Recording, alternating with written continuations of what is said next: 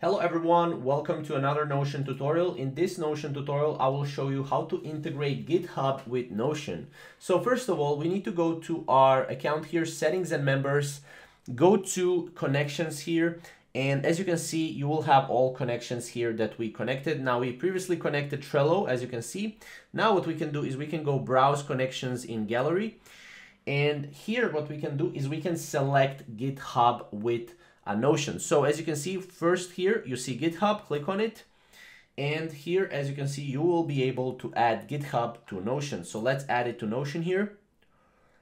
We'll have to just wait a little bit to be added here.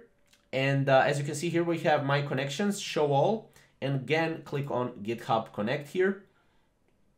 Now, obviously, you will have to go through authorization, right? So authorize everything, right? We also need to obviously confirm everything, and once that is in, it will be connected. We can disconnect account whenever we want. For example, if we want Trello, we can disconnect that. And right now we have GitHub, right? So what you can do here is you can go /embed, or actually, let's go here /embed, and then here you will have GitHub, right? And then here you will be able to link anything from GitHub gist, right?